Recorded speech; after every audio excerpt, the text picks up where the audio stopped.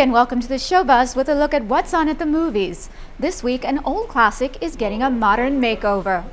In this epic 3D remake of the 1981 original, Sam Worthington is Perseus, the mortal son of Zeus. He must battle Hades and Medusa to quash the spread of evil on Earth and in heaven.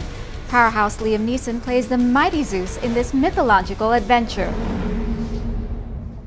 And out now is the last song.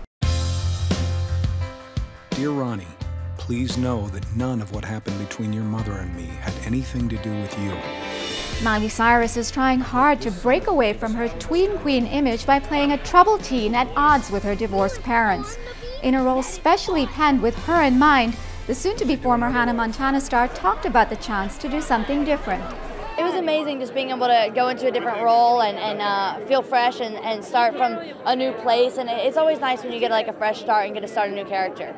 This is a really a great step, evolution, anyone standing still, you're really not growing. She's grown leaps and bounds in this film. Billy Ray is clearly proud of his daughter, and as for the one-woman media machine, well, she says after watching herself on screen in this film, she may just decide she wants to take some acting lessons to brush up on her potential. And if you're in the mood for some comedy and drama, you may want to check out Tyler Perry's Why Did I Get Married Too? The one-man wonder stars alongside Janet Jackson in this sometimes intense look at relationships. Four couples reunite for their annual vacation in order to assess their marriages. The intimate weeks turns to chaos, however, with the arrival of a completely unanticipated guest. And that's the buzz for now. For more, stay with CBSNews.com. In New York, I'm Karina Mitchell.